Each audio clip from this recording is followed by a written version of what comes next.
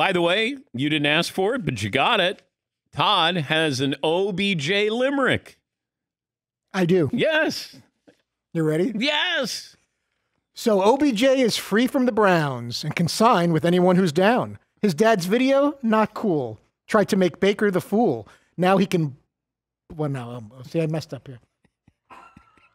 You know what? Can I do that again? Or you give me a second chance? I spelled one of the words wrong. Oh, no. Uh-oh. Uh-oh. Uh-oh. So OBJ is free from the Browns. Correct. I'm sorry.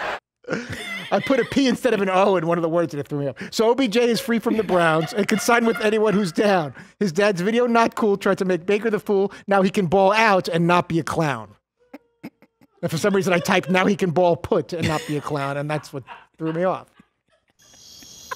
Epic fail there. I thought that was a pretty good limerick until I said, now he can ball put. Thank you, Todd. That was actually your best one ever. Thank you. That was the best one ever, Todd. Thank you, Todd. Whoa. Now you can ball put. Thank you, Todd. Whoa. You're welcome. Whoa. Excuse me.